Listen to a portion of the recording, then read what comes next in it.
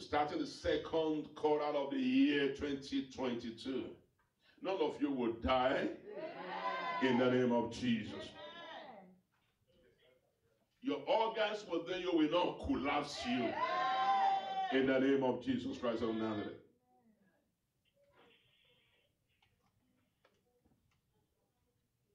Matthew 14, we read from verse 23 or 22 to 33. 22 to 33. There shall be a lifting up. And straightway Jesus constrained his disciples to get into a ship and to go before him unto the other side while he sent the multitudes away. And when he had sent the multitudes away, he went up into a mountain apart to pray. And when the evening was come, he was there alone. But the ship was now in the midst of the sea, tossed with waves, for the wind was contrary. And in the fourth watch, please underline the word fourth watch of the night, Jesus went unto them walking on the sea. And when the disciples saw him walking on the sea, they were troubled, saying, it is a spirit. And they cried out for fear. But straightway Jesus spoke unto them, saying, be of good cheer, it is I, be not afraid. And Peter answered him and said, Lord, if it be thou, bid me come unto thee on the water. And he said, come. And when Peter was come down out of the ship, he walked on the water to go to Jesus. But when he saw the wind, underline the word wind boisterous. But when he saw the wind boisterous, he was afraid and beginning to sink. He cried, say, Lord, save me. And immediately Jesus stretched forth his hand and caught him and said to him, O thou of little faith, wherefore didst thou doubt? And when they were come into the ship, the wind ceased. Then they that were in the ship came and worshipped him, saying, of a truth, thou art the Son of God. Everlasting Father, once again, we want to bless you the first Sunday of the month. You brought us from far and near by faith to come into your presence, to reference, to worship you. Scripture says the entrance of your word give light and give understanding unto the simple. With all humility of hearts and spirit, we ask, O Lord, that your spirit give us interpretation of your word. Even as many who are dreadful of taking this giant step to their future, Lord, I pray tonight that, Lord, you encourage their faith. Amen. You stir up their faith. Amen. In the name of Jesus Christ of Nazareth. The fear of the unknown that are trapped in their mind, I pray that fear will give way to faith in Jesus' name. Amen. The ability to see beyond the naked eye, Lord, grant unto us in the name of Jesus. Amen. That all the purpose of our existence shall come to manifestation. Amen. Thank you, righteous God. We give you thanks and praises. Amen. In Jesus' name we pray. Amen. Hallelujah. Hallelujah. Glory be to God. Amen and amen. So from where we took our test from, we understood that after Jesus Christ had fed thousands with 5 loaves of bread and 2 fishes, and they ate a lot, and they had leftover. A great miracle. And now he decided to let them go away. He wanted to stay back a little bit and take time to recuperate, to regroup himself, to revitalize himself, to re-energize himself in prayer. So he went to a secluded place and he told his disciples to give him some time. He left them in the boat while he went to pray. You know, now, the calendar, the day of the Jews starts from what time? 6 p.m. to 6 a.m. So methodologically, he grouped the night into 3 sections. From 6 p.m. to 9 is the first one, the first watch. From 9 to 12, which is the midnight, the second watch. The third watch is from midnight to 3. And the fourth watch is from 3 p.m. or 3 a.m. now to 6 a.m. Now, for those of you who have experienced what we call night watch, or perhaps who have done night duty or night shift, you understand that this night work is the most crucial time in the night. You can be very agile from 6 p.m. to 9 to midnight to 3 a.m. But when you get to 3 a.m. to 6 a.m., no matter how strong your coffee is, your body begins to tell you. Any witness in the house?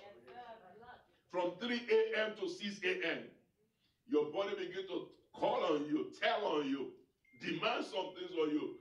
You're getting tired. That is the essence. So the apostles have been in the boat all from 6 to 3 a.m. They were watching. They were waiting. They were getting tired. While they were dozing off, they saw something coming, walking on the water. And they said, alas, wow, this is a ghost. This could not be. Their mind could not take it because already they were weak, both in the body and in the spirit. They were weak. They could not wrap their mind around that this is Jesus Christ walking on the water. So they thought to themselves, this is no other person but a ghost. And Jesus Christ said, alas, no. Don't be scared. Don't be worried. It's me. And many of us in the journey of life, we get to a point where we become so tired, where we become so weak, both spiritually and even naturally. We become weak of fasting. We become weak of waiting. We become weak of believing and trusting God. But we have trusted. And all we could see is nothing is changing in our mind. So we become tired. And at this point, Apostle Peter said unto him, Master, if it is you, bid me to come. Ask me to come and walk on the water. What a bold giant faith, right? What a bold one. You want to walk on water? Say, the master said, okay, come and walk on the water. He's stepping out of the boat. And he began to walk on the water. Because you come here today means you have faith. Because you are sitting down, you are home watching and listening to me, you have faith. But that faith does not end there. The faith you have need a corresponding action. What you are studying, what you are hearing, you have to embrace it and walk with it, move with it, react to it. So Apostle Peter heard the word, he reacted to it. But guess what? When he considered, I said you should underline the word boisterous wind. The wind in that scripture connotes trouble. It represents trouble. It represents the cares of the world, the worries of the world, the challenges of the world, the needs, the wants. While he remained focused on the master, he was working on the challenges of life. When he focused on Jesus Christ. But the moment he began to consider the boisterous wind, the noises of the world, what they say, what they do, when he began to consider it, he lost focus on the master. All what he could perceive and hear now is the voice of the devil. Because fear is not a synonym to faith. It is a direct opposite word to faith. Faith is believing in what you don't see. Fear is reacting to what you see, what you hear, what you feel, what you taste. It's too hot. Who told you it's hot? It's your body. It smells bad. Who told you it smells bad? It's your senses. So that's what fear does. But faith is you closing your mouth, your nose, your ear to what your surroundings are dictating to you. And you're focusing on the plan, the purposes, the dreams, the desire, the will of God. Am I talking to somebody? You are looking at me, I'm from an alien or from a different world. Praise the Lord. So Peter considered, and he began to sink. He began to sink. And the master instantaneously reached out unto him. I didn't call you to sink. I call you to walk on the water. Christ has not called you into barrenness, into unfruitfulness, into lack, into poverty, into struggling.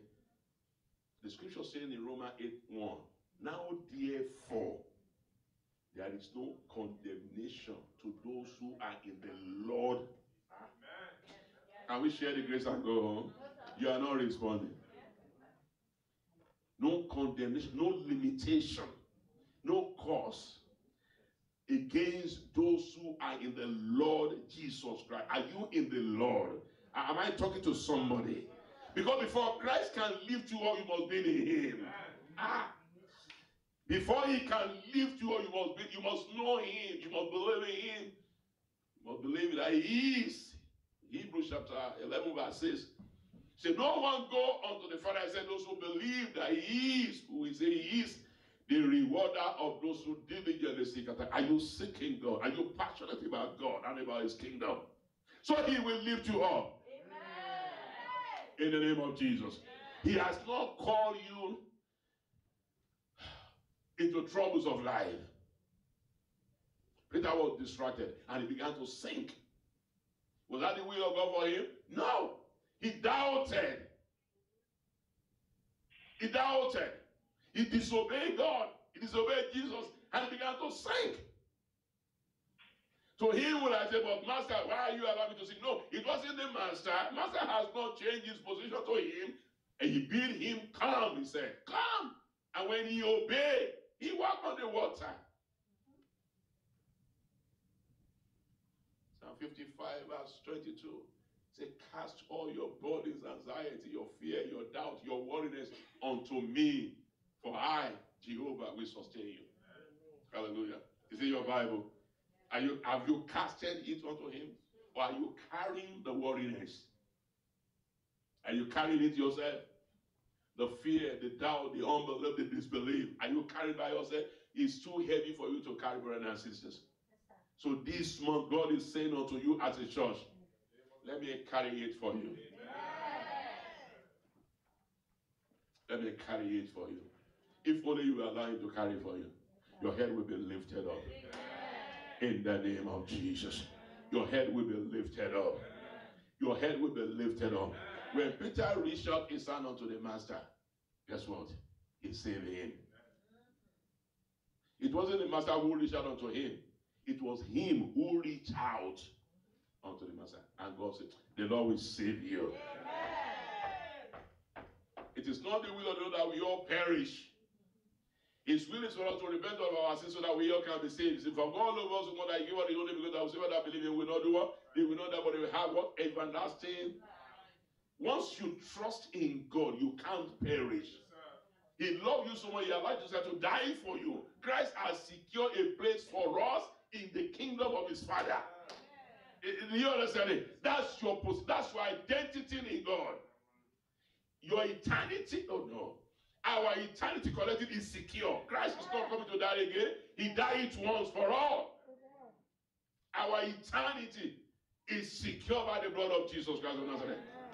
However, do away with your fear, your doubt, your unbelief. Do away with it. Do away with it. And the Lord will prove himself in your life in Jesus' name. Take us note down if you want to do a place. Like I said before, trouble is a state or condition of distress. Trouble is a state or condition of distress, annoyance, or difficulty. The quality or state of being troubled, especially mentally. When you are troubled mentally, your body reacts to it. When you are troubled mentally, your body, no matter how strong you are physically, your body reacts to it. Your demeanor changes, your countenance is changed because you are troubled mentally. So we can see friends or family members around us. All what we need just to look at them and say, no, something is wrong with that brother. No, it's a mental issue, but the body reacts to it. Praise the Lord. There is a natural tendency to fear when trouble and challenges surfaces in our lives journey. But Christians must resolve, please note it down, Christians must resolve to have faith in God, who is more than able to deliver. The tendency for us to be afraid when troubles and challenges come to our life is there. But as a believer, a Christian, you must resolve in your spirit to do what? To have faith in God, who is more than able. Ephesians 3:20 says, to him who is able to do exceedingly beyond what we think or say by his power that is in us. God is more than able. He's not coming to appear to you when you are troubled alone. Even when you are not troubled, he's there with you. He will be with us always unto the end, he said unto us. Hallelujah. Fear is an unpleasant emotion caused by the belief that someone or something is dangerous and likely to cause pain or a threat. Say that again. Fear is an unpleasant emotion caused by the belief that someone or something is dangerous, likely to cause pain or to cause a threat to us. Fear is a mind killer, and a little death that brings total obliteration. A mind killer. It kills our spirit. Fear. It numbs our senses. It destroys our ability. Fear. The word fear in acronym simply means false evidence appearing to be real. It throws it out to you in your mind. It's all in the mind. As faith is in the mind, so is fear in the mind. So he throws it to you in your mind. When you see fear, you exchange what is real to that fear. Praise the Lord. Praise the Lord in Jesus. Fear is an illusion. Something we fabricate, we phantom in our own mind and pretend it to be real. Fear is an illusion. It's like a mirage. It's an illusion. It doesn't exist. Fear does not exist. Just as you can't describe darkness. No one can describe darkness. Darkness is simply the absence of light. So in other words, where you have light, there is no darkness. Darkness is not existing where there is light. The absence of light is darkness. When you have faith, there is no fear. The reason why you entertain fear is because you don't have faith. It's an illusion. If I eat this, I will sick. It's in your mind.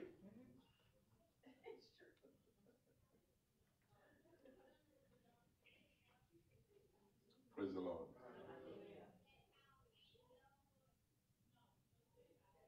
One of my friends was very, very, very poorly guy. But he dread to go to high rise. Or you tell him to go to swimming pool. He'll be shivering like a little bit, like a jellyfish. And all is in the mind. All is in the mind. That's what fear does. Fear cripples our mind. It cripples our strength.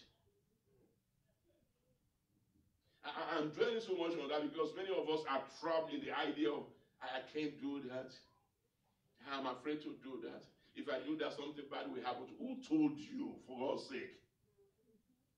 You have been with me all this while and you still don't know that I come from my Father, that what Jesus Christ said unto Timothy. Unto Thomas, the doubting Thomas. So have I been with you all this while? The book of John chapter 14 from verse 6 to 8. Say, have I been with you all the time? And you don't still know where I'm going, where I come from. You don't know my father, and I've been with you 3.5 years. Because they were afraid of losing him. See, what fear can do. I dare you, brother and sister, do the unthinkable. Challenge yourself. Christ is with you. And with him you can do all things. Oh no. I was in a meeting yesterday, and a young lady came out. Very vibrant lady. She was diagnosed with lupus at the age of 15. From 140 pounds, she lost weight to become 60. She lost all her hair. And she couldn't eat. She couldn't drink. She didn't walk by herself. Family were not even coming back to see her in the hospital because they are off. Lost her. And he said to her, she was very young when she had accepted Jesus Christ as Lord and personal Savior. And she just said to herself, but I believe in God. Why should God allow this to happen to me? Everything I know has been, I was born and raised in Christian home, everything.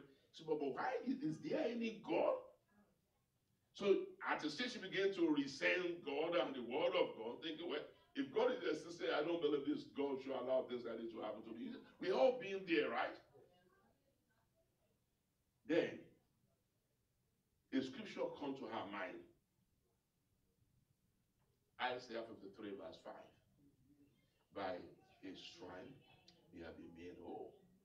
So each time he's having doubt and fear concerning God, the word of God, and Jesus Christ, what he had did for her, the scripture will come back to her again. So at the end of all of that, you say, okay, well, the Bible says, by your stripe have been made whole. And she was lying down there, and then one pastor came in, those pastors who go to the hospital to visit, and came in there one day and looked at her lifelessly where she was lying down, and went to her, and lay hand on her and prayed for her. So at that point, she responded. She managed to mutter some words to him, but why does God allow this to happen to me? So the man of God asked him, do you believe? He said, yeah, I believe. I was born and raised as a Christian. I was a vibrant church goer, choir in the church, do everything. Why? And the man said, I'll give you a scripture. Hold on to it. Guess what scripture? Isaiah 53, verse 5. By his stripe, you are made whole. He said, Pastor, I know this word. So I know this word. I've been saying all that. Don't I question? But every day I'm saying, by his stripe, I'm made whole. So the man lay hand on her again and prayed, and the man left. 2 days later, she had a dream. And the dream, she had an encounter with Jesus. Jesus came practically walking into her room, lay hand on her, and let her know, by my stripe, you are made whole. By my stripe, you are made whole. That changed her story.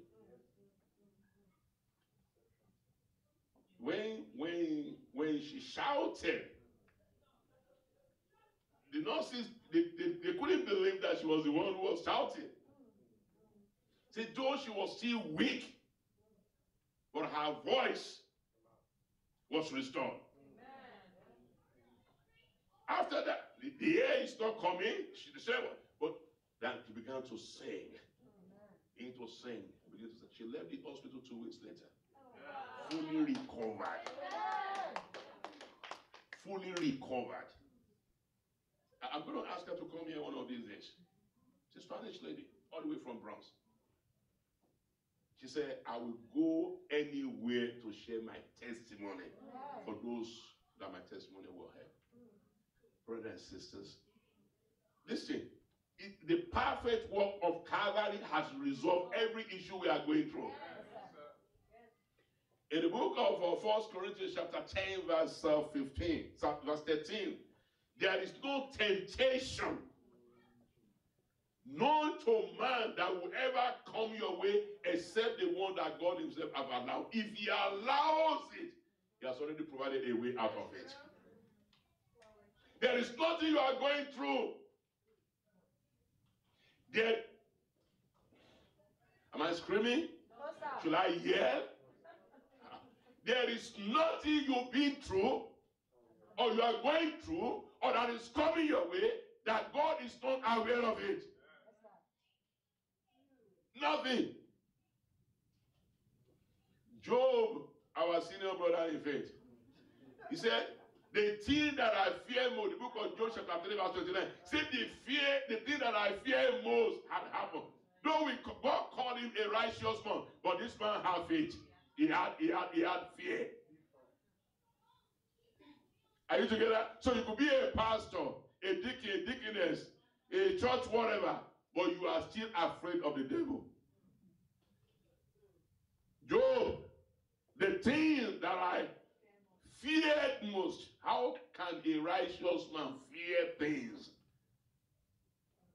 He's afraid of his children committing sin. He's afraid of his children. Can you imagine?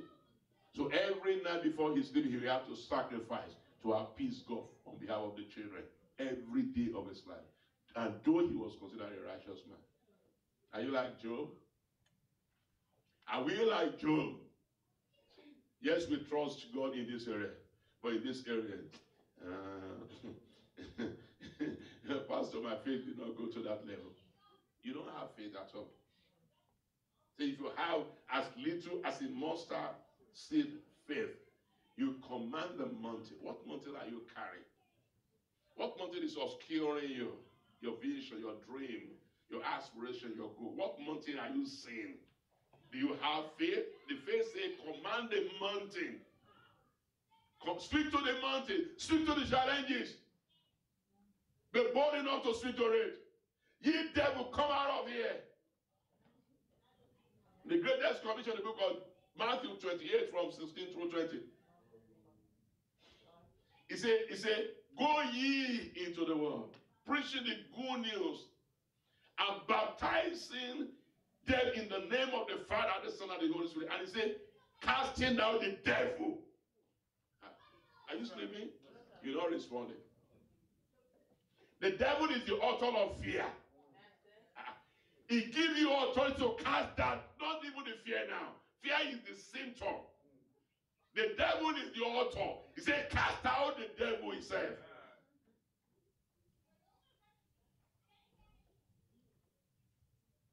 You can't drink this, you can't eat this, and you forbid this. In your family, they don't do this. Who told you? We all came from Adam and Eve. Have you forgotten? And when God created, he said, everything that I created, were created and they were good. And he said, have authority over them. They were created for you. The land, the ocean, the sea, everything you can think of were created for us. Take authority, brothers and sisters. Hallelujah. God has not given us the spirit of fear. 1 Timothy 1:7. But he has given us the spirit of what? Sound mind to process life, journey of life, to process your career, your marriage, your children, your husband, your wife. Process it, sound mind. I can do all things through Christ who strengthens me. I am a winner. I'm victorious. I'm blessed. I'm not cursed. Declare it. Sound mind. Don't question everything. They hate me. They don't want me. They don't. Please keep quiet. Do you love yourself? Do you love yourself? Then show it to the world. No condemnation against you. Who can condemn who God has not condemned? Who can judge who God himself has set free? No demon. It's only exists here in our mind. You're not given the spirit of fear or intimidation by the devil. You have a dream in the night.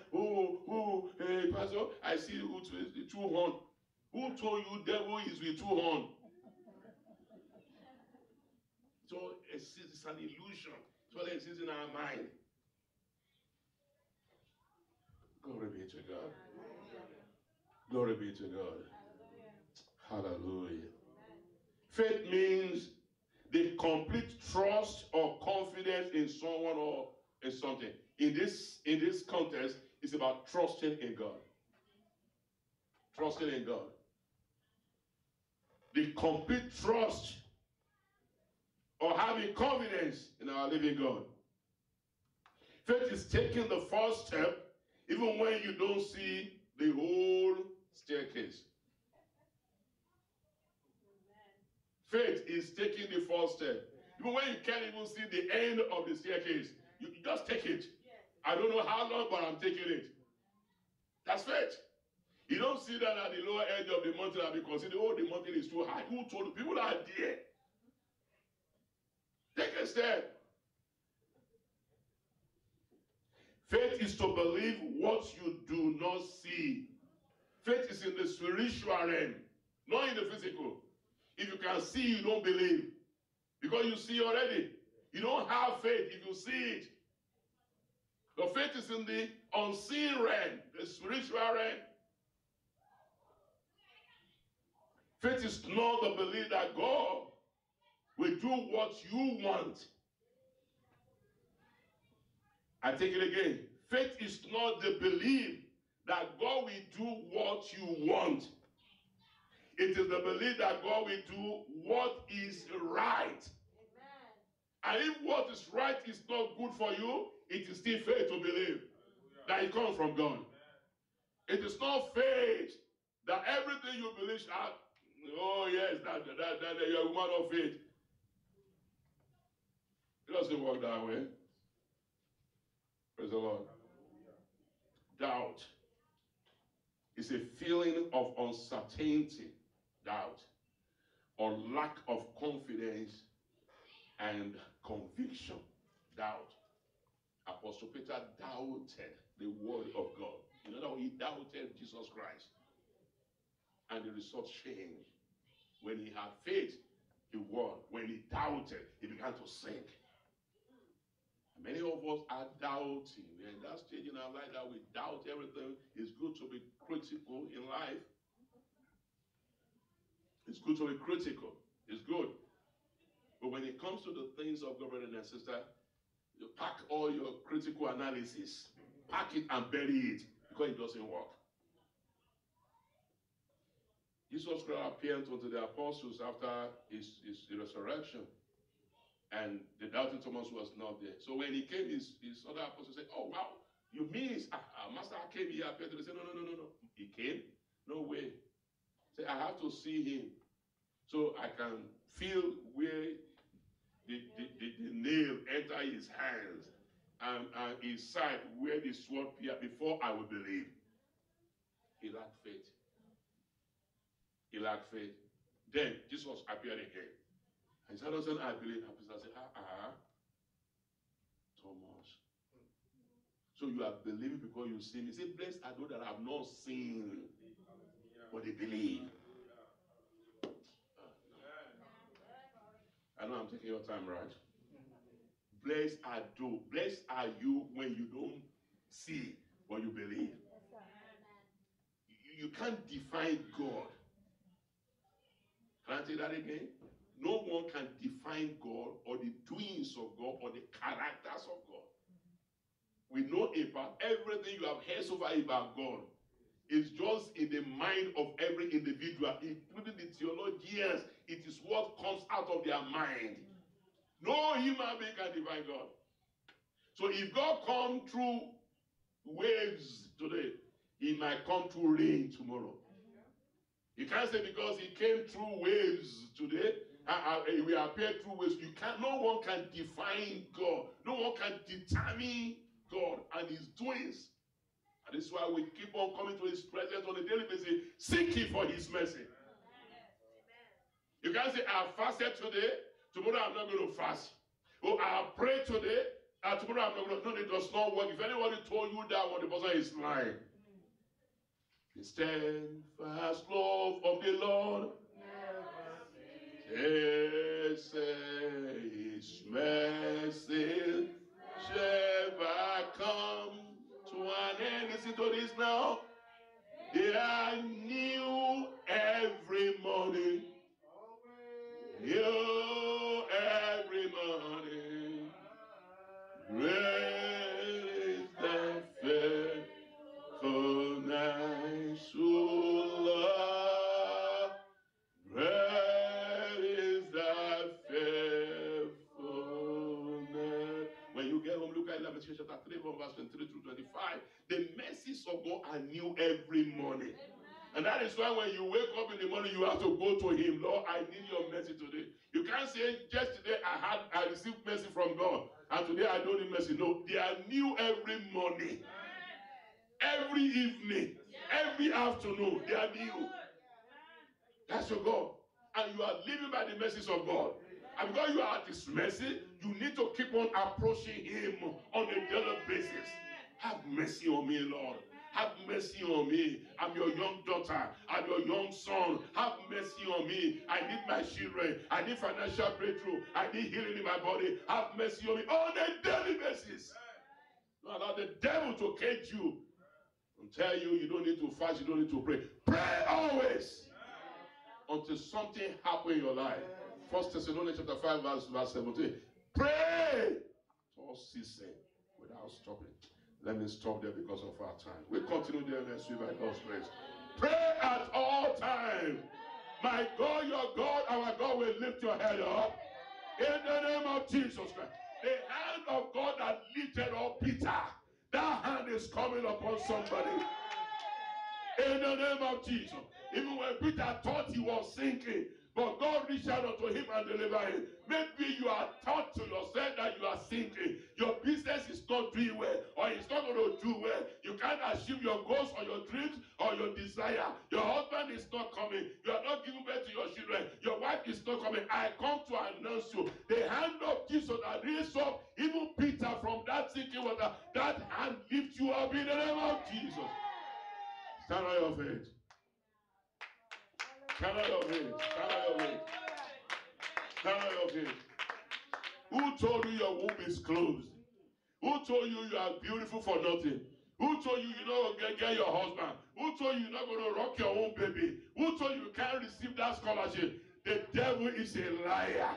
I announce to you this morning or this afternoon at this time maybe, the God of heaven and earth who brought you into present day, he will lift your head up in the name of Jesus. Take a minute and pray unto the Lord. Pray unto the Lord that the Lord lift you up and meet you at the point of your need. Open your mouth and talk to God. Open your mouth and talk to God. Has God to lift your head up? Has God to lift your head up above and beyond all your enemy? Has God to lift your head up in the name of Jesus Christ of Nazareth? Lord, lift our heads up in this season, in this time. At Jehovah, we pray for your outstretched hand to rescue us from the dungeon where the devil has kept your children. Lord, lift them up. Break the yoke of the enemy. Break the ranks of the devil. Let there be a physical manifestation of your presence and of your glory in this household of faith. In the month of April, Jehovah arise.